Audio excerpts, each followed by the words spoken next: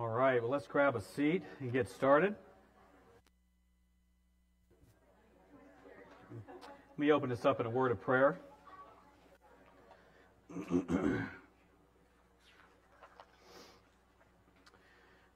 Father, we thank you for another opportunity just to gather and to worship you and to think about you and fellowship and to think about your word and to let your word shape our lives. What a wonderful day in the Christian faith, Lord, when we celebrate the resurrection of Christ. We think about the gospel witnesses where Christ has died for our sins and been raised from the dead. We think about the impact that resurrection had on the disciples. Father, they truly witnessed something incredible. They devoted their life to him and ultimately gave their life for him as well. And so, Father, we pray this morning as we open up your word that your word will search our heart, apply the truths through your Spirit to our lives. And, Father, may we be more passionate disciples for you. And we ask these things in Christ's name. Amen. Well, we're going to take a look this morning at Matthew chapter 16. You can go ahead and turn there in your Bibles, the Gospel of Matthew chapter 16. And we'll be there in just a few moments. But one of the most well-known and beloved stories in the Bible is the Old Testament story of the Exodus. I mean, movies have been made about it. There's been animated series about it. I remember watching the Ten Commandments as a kid with Charlton Heston? I think that's who it is. And I remember several times watching that as a kid. I loved it. I loved that scene where the Red Sea parts and everybody crosses over.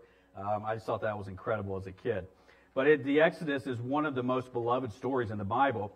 And our Easter celebration has ties to the Exodus because the entire event foreshadows the person and the work of Christ. Now, the Exodus story, as you know, has a supernatural beginning.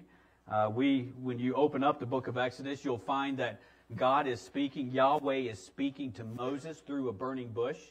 And he tells Moses of his plans to liberate his people from their Egyptian slavery. But most importantly for Moses, God tells him that he is the man who is going to do it. And of course, you know the story.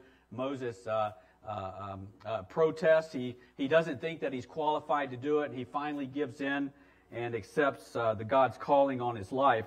And then Moses leads the Israelites out of their Egyptian slavery. And then 40 years later, God's people are now on the doorstep of entering the Promised Land. And right before Moses dies, he delivers one final message to God's people. That message is the book of Deuteronomy, the entire book. So just imagine if you've ever tried to read Deuteronomy, imagine listening to Moses give that message right before he dies. And you know Moses sinned. He wasn't allowed to go into the Promised Land. But this was his final word to God's people. And in the book of Deuteronomy, several places throughout that book, he reminds God's people of an important principle. He said, once you arrive in the Promised Land, once you settle down in the land of milk and honey, as it's called, he said, don't forget your God. All throughout the book. He said in chapter 4, pay careful attention, lest you forget the things, listen to this, that you have seen and disregard them for the rest of your life. In other words, he said, don't forget what you saw in the Exodus. Don't forget the pouring out of the plagues. Don't forget the crossing of the Red Sea. And he said, you must love the Lord your God with all your heart, soul, and strength. He goes on in chapter 6. He says, be careful that you do not forget the Lord who brought you out of Egypt, that place of slavery. You must revere the Lord your God and serve him. You must not go after other gods, the gods of the people around you. And then he goes on in chapter 8. Again, be careful that you do not forget your God, failing to observe his commands, his laws, his decrees I'm giving you this day. Otherwise, when you eat and you're satisfied, when you build your fine houses and settle down, and when your herds and your flocks grow large, your silver and gold increase, and all you have is multiplied, then your heart will become proud, and you will forget the Lord your God who brought you out of Egypt, out of the land of slavery. It's very telling that Moses has to say so many times, don't forget your God. Don't forget him. And it's also very telling that he has to remind them, you should love the Lord your God, especially after what he has done for you. The forgetfulness that Moses speaks about here is not a lapse in memory, as in forgetting an appointment or forgetting a meeting. The Hebrew word that he uses there means to neglect something. And so he means to not to neglect God. It's a disregarding of God in our daily life, which starts by neglecting his word. And when it comes to neglecting God, it's always an internal problem. It's an internal problem that manifests itself externally. And so it starts with a heart issue. And here Moses reminds them that it's a choice that they make, and these small choices over time will add up to a life that has forgotten God, that is disregarding God by disregarding his word for their life. Ultimately, it's a failure to cultivate our heart, to sow what is beneficial to spiritual growth, removing and guarding against the things that hinder that growth and our closeness to Christ, which is why the child of God has to guard their heart. It's why Paul said in Romans chapter 12, to renew your mind, to renovate your way of thinking, putting God's word into your mind, letting it shape our mind so that it renovates how we think about life around us. It's the reason why Paul said in Philippians 4:8 to think on things that are true and just, commendable and excellent and praiseworthy. Because what goes on internally always affects us externally. What we put in our life always comes out through our words, comes out through our actions, and through our emotions, and it always charts the general course of our life. And so the Bible puts a heavy premium, a high price on the mind and putting God's word into our heart. If you remember, Jesus said in the Gospel of Matthew chapter 15, he says, it's not what goes in your mouth that defiles the person, it's what comes out. He says, out of the heart comes evil thoughts, adultery, immorality, false testimony, and slander. And so the heart is something to be taken care of, because once the heart begins to lose its vision of God, it then charts a course for disregarding God. And so God's Old Testament people, one of the ways that they guarded against this was a series of feasts and festivals that would remind them every single year of the great things that God had done for them. It was always to keep God before their vision, keep God before their eyes, so that their heart was passionate for him, it was soft toward him in their daily lives. And so these feasts, these festivals, they were designed to preserve the knowledge of God and his work on their behalf. And memorials really work that way. If you look at veterans memorials or any other kind of memorials, they're always there to remind us of the people who have gone before and the events that have shaped our life and the sacrifices that people have made. And those memorials are designed not only to remember those, but also to affect us as well in how we live our daily lives. There was a time in the Old Testament, in the book of Joshua, where God's people were on the banks of the Jordan River, and in order to cross the river, it required a miracle, and God parted the Jordan River, dried it up, allowed them to walk across dry land, and they were specifically told that as they crossed, they were to take a stone from the middle of the Jordan and build a memorial of 12 stones on the banks. And the reason they were to do that was so that when their kids see it, they were to be able to tell their kids, this is what God has done on our behalf. This is what your God did for his people. The church is not without its memorials as well. We have believers' baptism, for example, that reminds us of the change that has taken place. But we also have a memorial that you see here this morning. It's called the Lord's Table. Now, churches call it different things, communion, the Eucharist, whatever it may be. But the Lord's Table is designed to be a memorial. Jesus instituted it the night before he was crucified. And he said, whenever you observe this, you always do it in remembrance of me.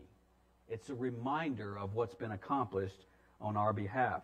The table is designed to preserve in our memory what Christ has done for us. It's designed to preserve in our memory the motivating love that moved God to send Jesus into the world. But it's also designed to remind us of the implications for our life. The cross is more than just simply Jesus dying for our sins. The cross is more than just simply Jesus reconciling us to God. The cross is also something now that Christians take up in their daily life. There's more to the cross than than just simply a place where Christ has paid the penalty for our sin. And so the Easter season, of course, helps us with this. It reminds us of what God has done for us, what was motivating him to do it, but also its implications for our lives. Now, you know, Easter is not a what would you call it, a biblical holiday. Christmas is not a biblical holiday. These are things that have come along down through the ages, but they're great holidays because of what they remind us of. Christmas time, we stop and we reflect on the fact that God has sent a Savior into the world. And then Easter time is when we stop and we reflect on the fact that that Savior has come into the world to die for our sins, and he has been raised from the dead. And because of this, it helps us to refocus our attention on the cross and its reason for it and its impact on our daily lives. There's something else about memorials as well. They often mark turning points in the life of people, turning points in history, turning points in the lives of individual people. Two examples of this from the Bible, of course, one of them I just mentioned was the 12 stones of the Jordan River. This was a turning point in the life of God's Old Testament people because God had promised them that he had a land for them. It was called the Promised Land. And it marked a turning point in their relationship and in their life together because now they were stepping foot into the Promised Land. God was fulfilling his promises to them. The Passover as well. It's another memorial that was instituted. If you remember the Passover from the Old Testament, it commemorates the liberation or the emancipation of the Israelites from their Egyptian slavery. They had served as slaves for so many years, and God had promised them that one day he would set them free. And he sent Moses to let them go, and Moses stood before Pharaoh, and he delivered God's message to him. But, of course, the Pharaoh refused to obey. I love that statement he makes in Exodus chapter 5. Who is Yahweh that I should listen to his voice? Just a great statement, right? A great statement that was setting him up to be humbled. And God released, because of that, God released upon Egypt a series of destructive plagues. And it afflicted not only the Egyptian people, but also their life as well, destroying their crops, having a tremendous impact upon their land. But the worst one of all was the final plague, when God sent his angel throughout the land of Egypt, and he took the life of the firstborn of the Egyptians, and even the firstborn of all the livestock. And, of course, that was the turning point. God had told his people that they were to kill a lamb and put the blood on the doorpost of their homes. And if they did so, the angel would pass over their homes. That's where the name Passover comes from. And the reason why the angel would pass over their homes is because someone else has already died for them. You see, even God's people had their own sin as well. And in order to be spared of what God was doing to the Egyptians, someone had to die in their place. And so it was a foreshadowing of the event of Christ. And when they killed the lamb, they put the blood on the doorpost. It was a sign that they not only had obeyed God, but someone else had paid their penalty for them. And so the angel passed over. God's people were released, and they left, of course, the land of Egypt, and now they were becoming God's special people. And it became a turning point in the history of God's people. It marked a new chapter in their relationship with God. And as we have gathered, for worship today, the Easter holiday also marks the same, along with the Lord's table here. Both of them are memorials of turning points in our life. Memorials of what God has done for us in the person of Jesus Christ. But it also marks a turning point in the life of the child of God. Now, all of you know that at Easter time, this is a time that we place special emphasis on the death and resurrection of Christ. Jesus died for the sins of the world. When you think about Romans 3:23, we all know that verse, I would imagine. For all people have sinned against God, and they have fallen short of his glory. And what that means is that all people throughout the ages have fallen short of properly honoring God as he should be honored. And so the cross then becomes a turning point in human history. Now, a turning point is defined as a point in time at which a significant change occurs, especially one with beneficial results. That is the cross. It's a point in time in history when a significant change occurred in human history, and it created beneficial results for anyone who put their faith in Jesus Christ. The blessings of the cross are priceless. They become the personal ownership of the sinner at the moment that they place their faith in Christ. Jesus said in the Gospel of John, everyone who believes has eternal life. He said the moment that we believe he is the Christ, the Son of God, at that very moment we are born again. At that very moment we receive the gift of eternal life. We also become a child of God. Our sins against God have been forgiven. Romans chapter 4 makes this very clear that our sins have been forgiven. And then also you see in this passage here behind me, Romans chapter 5, therefore, since we have been declared righteous by faith, we have peace with God through our Lord Jesus Christ. The moment that anyone believes that Jesus is the Messiah, the Son of God, at that very moment they are put in a right relationship with God. And if you were here for the Galatians series, that was the very thing that upset Paul so much in Galatia, because these false teachers had come in and they were telling people, your faith in Jesus is not enough. Now you've got to add certain works to your life in order to become a member of God's people. And Paul said that is not the saving message. The saving message is much simpler than that. It's the moment someone believes that Jesus is the Christ, the Son of God, it's at that moment they become a member of God's people. And so the cross has been a tremendous blessing to our life. But there's more to the cross, as I just said earlier, more to the cross than simply Jesus dying for our sins, more than the fact that we've been reconciled to God. The cross now becomes a turning point in our relationship with Christ, but it also becomes a turning point in the overall outlook of our life, of how we think about our life and how we think about what we live for, how we use our earthly lives. One of the words that's used in the Bible is stewardship. And when we hear the word stewardship, we often think of money, right? I mean, that's the first thing that comes to mind. But when the Bible uses stewardship of a Christian, it's talking about how that man or woman is using their Christian life. What did they do with their time on earth once they came to faith in Christ? How did they steward their earthly lives? 2 Corinthians 5:15, you can see it here behind me. Paul said that Jesus died for all so that those should no longer live for themselves, but for him who died for them and was raised. Paul is reminding us of one of the most powerful implications of the cross. The cross does more than just reconcile us to God. It now changes the overall outlook of our life and what we do with it. And so it marks a turning point in the overall life of the child of God.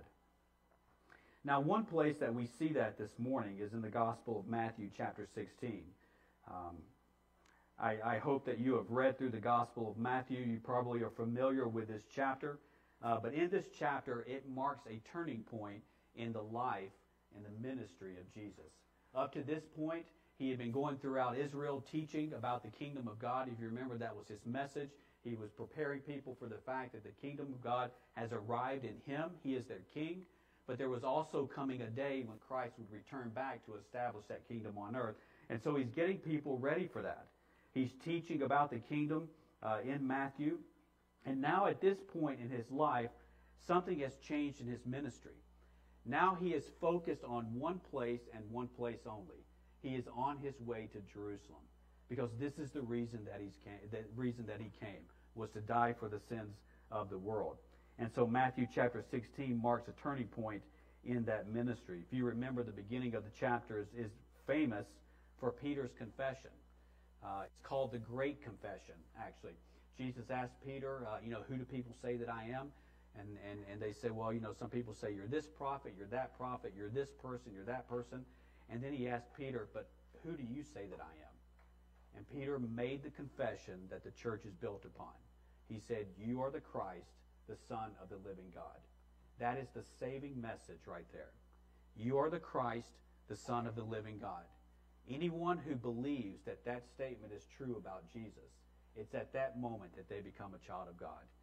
And Jesus told Peter, he said, upon this rock I will build my church. That is the foundation of the church. It's the saving message of Christ. And then after this, Jesus begins to start talking about his suffering, his death, and his resurrection. So now there's a change in his ministry. No more is he going throughout Israel teaching. No more is he teaching about the kingdom of God. Now he's focused on one event and one event only. He's going to Jerusalem to die for the sin of the world. And so here we see this turning point in our lives, in the life of human history. But not only that, Jesus then applies the cross to the lives of other people, to the lives of his people. And now we see a turning point in the life of the child of God. And so we can see that. Look at verse 21, starting off. He says, and you can see it here behind me, it says, "From that time on, Jesus began to show his disciples that he must go to Jerusalem and suffer many things at the hands of the elders, the chief priests, the experts in the law, and be killed, and on the third day be raised." So he did this 3 times. It's recorded a total of 9 times throughout the gospel, but 3 times he tells his disciples, "I'm going to Jerusalem, the Son of Man.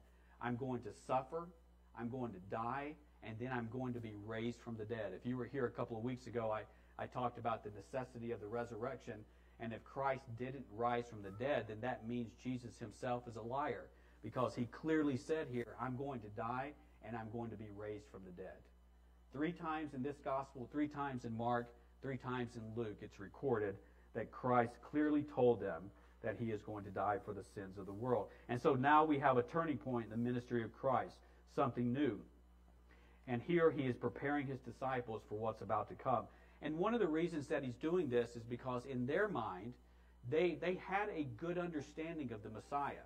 The Messiah one day would be a political ruler who would rule over the world in a kingdom that lasts forever. But what they didn't know is that before there could be a crown, there had to be a cross. And here Jesus is now preparing them that the Messiah actually has to die on a cross. He has to suffer, and he's going to be raised from the dead. And so Peter didn't respond very well to it. If you look at verse 22 here behind me, he said, Peter took him aside and began to rebuke him. And he said, "God forbid, Lord, this must not happen to you." Peter was unable to reconcile a death on a cross with what he knew about the Messiah from the Old Testament.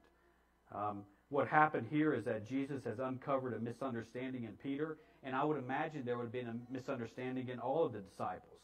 And then Jesus responds. Look at verse 23. Look at how he responds to it. He's getting down to the problem here, and what has happened is God's word has exposed Peter, and it's uncovered a serious problem. So he says here, Jesus turned and said to Peter, "Get behind me, Satan. You are a stumbling block to me because you're not setting your mind on God's interest, but on man's interest." That's pretty strong language, right? To tell somebody, "Get behind me, Satan." You have your mind set on man's interest and not God's interest. You see, at this moment, Peter's interest was set on a political kingdom that was one day coming. He couldn't reconcile a Messiah being humiliated on a cross. What he could see was what the Old Testament clearly taught, that one day a Messiah is coming. He is going to set up a worldwide kingdom, and that kingdom is going to last forever. But what Peter didn't realize is that the Messiah has to die first. And so he tells Jesus, he said, "God forbid that this happens." Christ responds, "Look, get behind me, Satan. You're a stumbling block to me." And what happened at that very moment is Peter is actually becoming a stumbling block to the devotion of Christ to the Father's plan of redemption. He's now getting in the way of what Jesus came to do. God's interests are summarized in devotion to God's will. Satan's interests, of course, are summarized as disobedience. And what Peter unknowingly is doing at this moment, he is simply becoming Satan's man. He is standing between Jesus and his devotion to the Father's will, which entails going to the cross and dying for the sins of the world.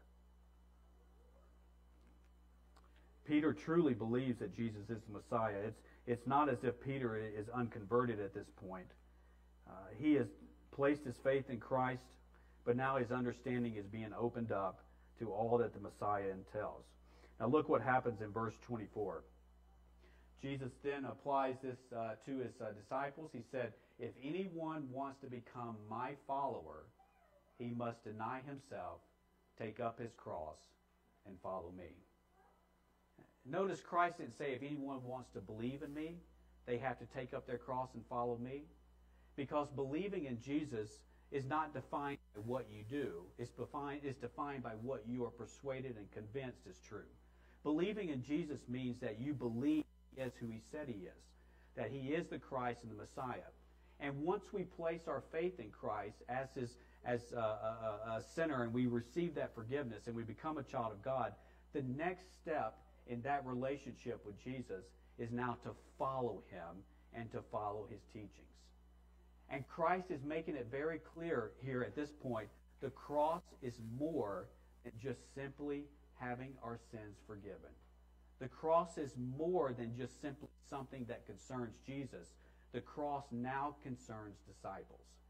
And He said, if you want to follow me, you have to take up your own cross and follow me.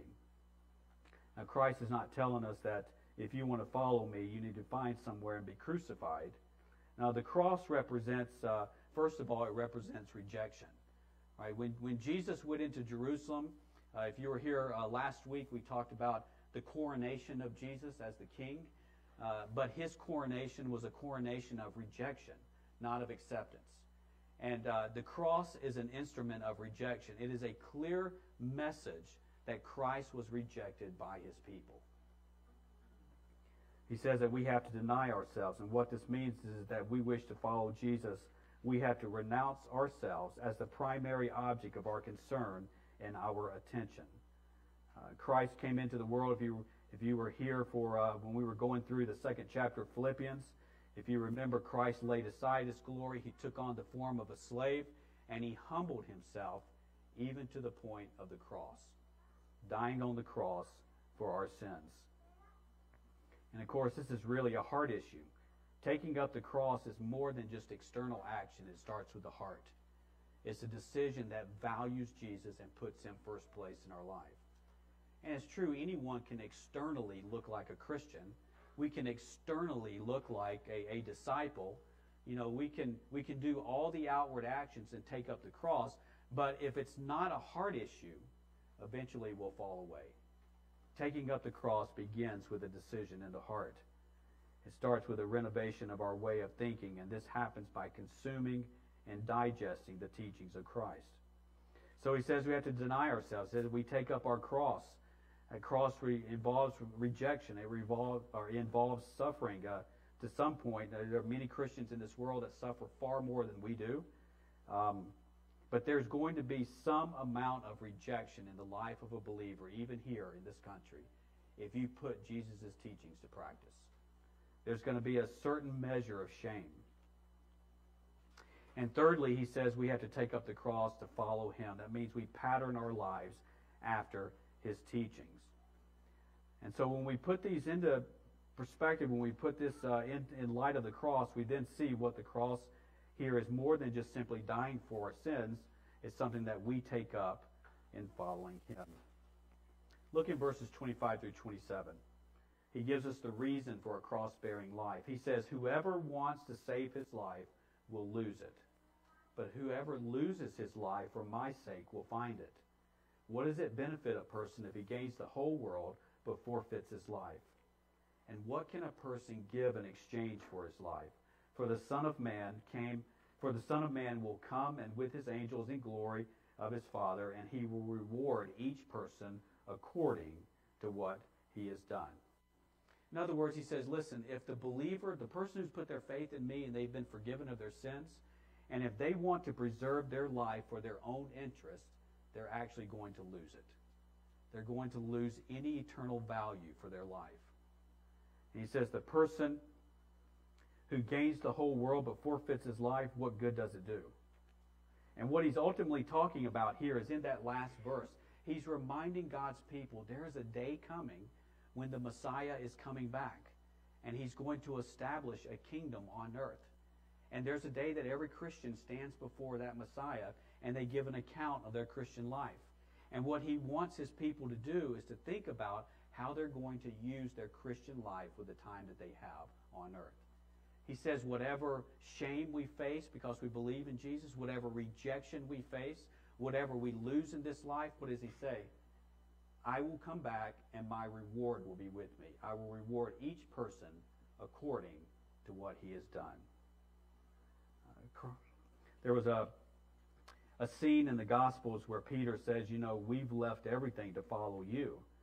And Jesus reminds them that, that those people who have let go of things in their life, those people who have sacrificed in their life, will be rewarded far more in the life to come. And this just isn't what Jesus is not saying here. He's not like putting the carrot in front of the donkey, right? And trying to entice people to do what he wants them to do. Because ultimately rewards or whatever glory that we receive comes because we have treasured Jesus in our life. We have made him first place in our life. He has become the passion of our life and what we do, and we put his teachings in place.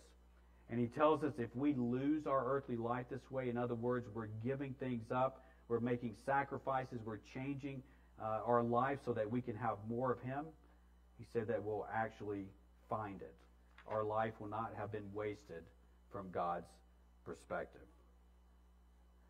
Paul said in 1 Corinthians 15 that God will not forget the work that we've done for him. We've all have done certain things, and we've done good works for other people, and people forget what you do for them. Have you ever had that happen in your life?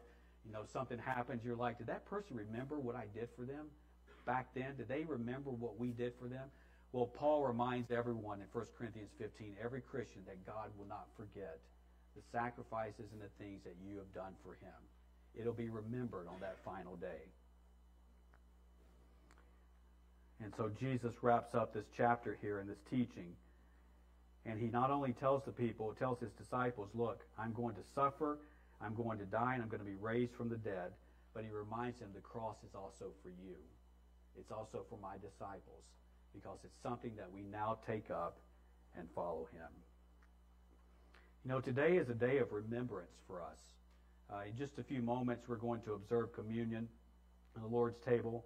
And what's going to happen when I close the message is that'll be a time for you to come up and to take the elements here, the bread and the cup, and then to return to your seat and to take a few moments to think about what this table represents. There will be a song, and then at the end of the song, I'll come back up and we'll take the elements together. But today is a day of remembrance. It's a day of celebration. Christ has been raised from the dead. I got a text early this morning from another pastor that he sends out texts to different pastors, and he says, Christ has risen. He is risen indeed. It is a wonderful celebration. Jesus has been raised from the dead. That vindicates every single thing that he taught. And it reminds us that he truly is coming back one day. But this table also reminds us of the implications of that resurrection for our life and what the cross means for our life. It's a table of remembrance. And it's also a day of self-examination.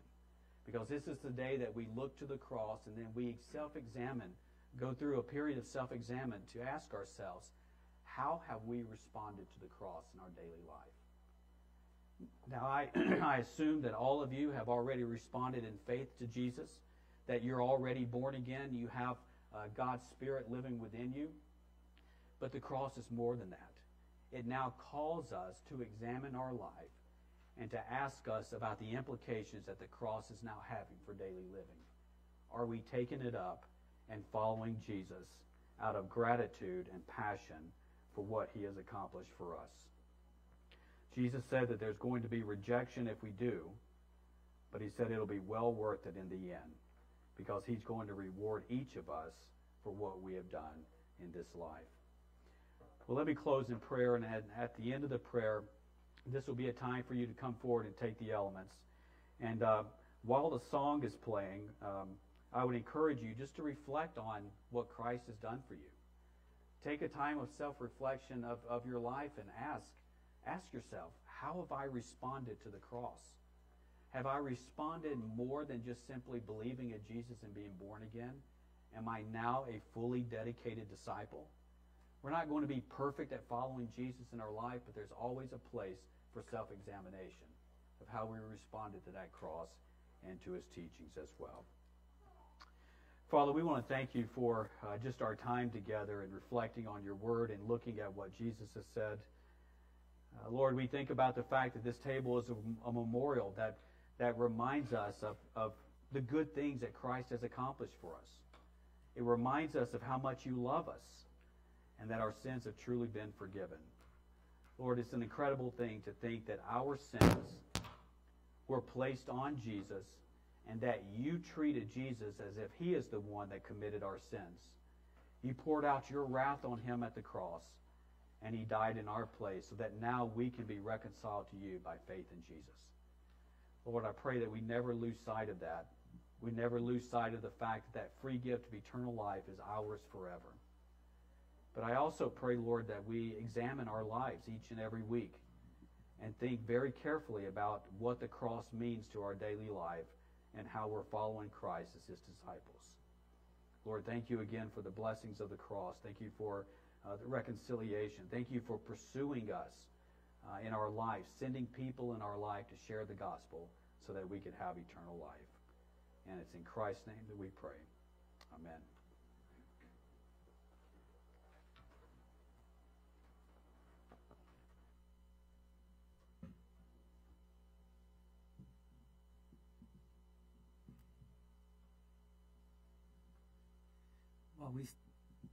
While we start the song, go ahead and come up and then return to your seat with your elements, and Mark will come back.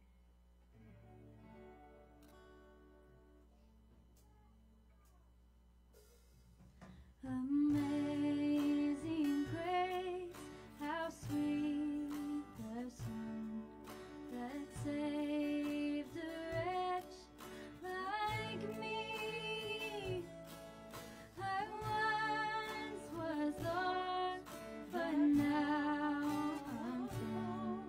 Was blind, but now I see. 'Twas grace that died.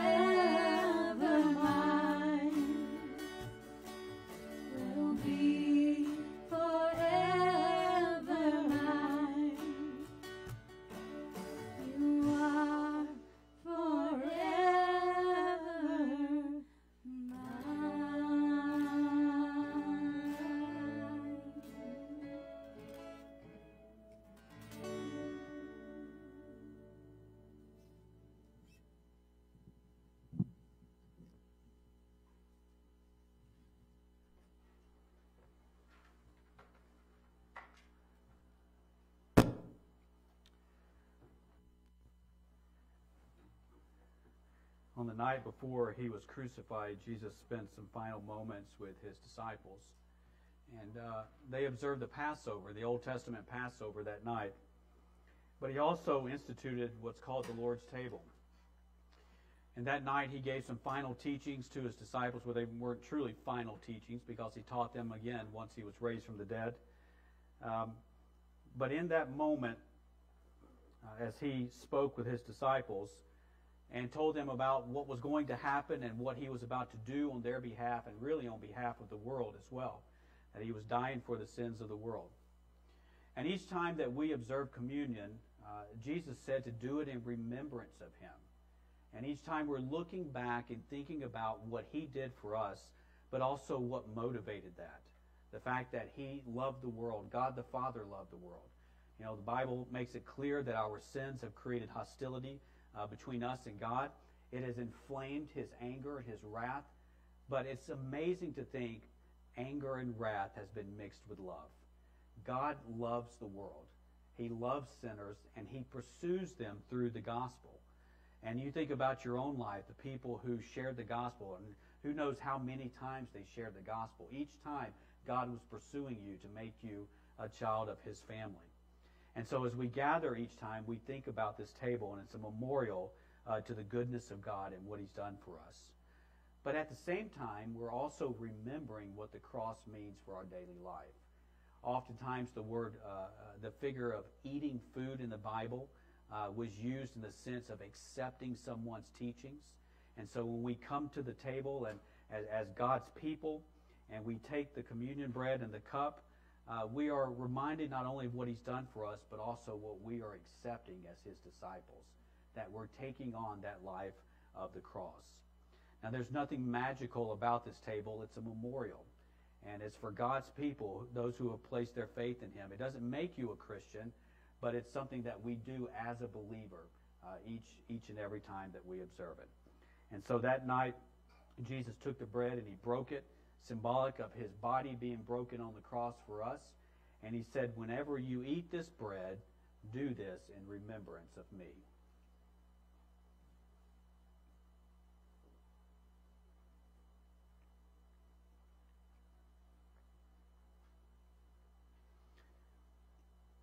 In the same way, he took the cup, and he said, this cup is the new covenant in my blood.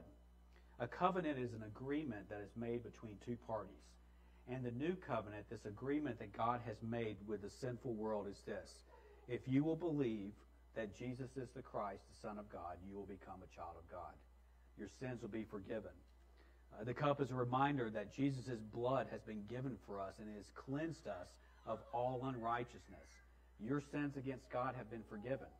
But also your future sins, whenever you fall short of what God has commanded, will be forgiven as well. That forgiveness will last for eternity. And so he said, whenever we drink this cup, we do this in remembrance of what he has done for us. And also, every time we eat this bread and drink this cup, we proclaim the Lord's death until he comes.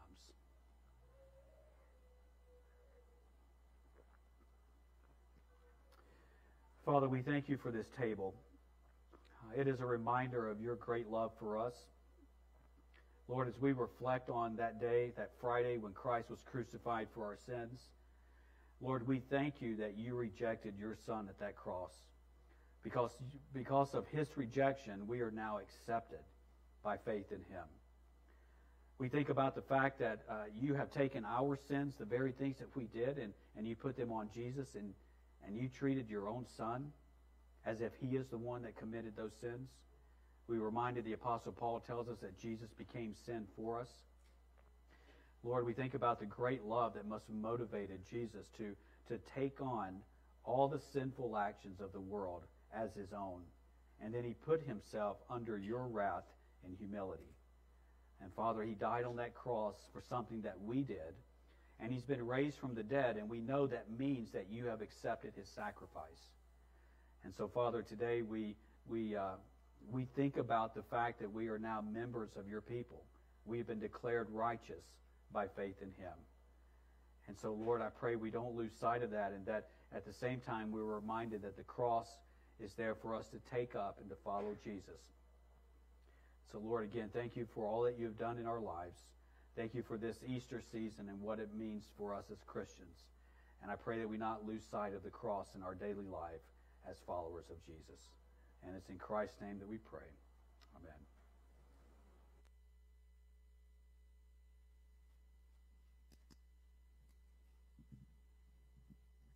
As celebration for Easter,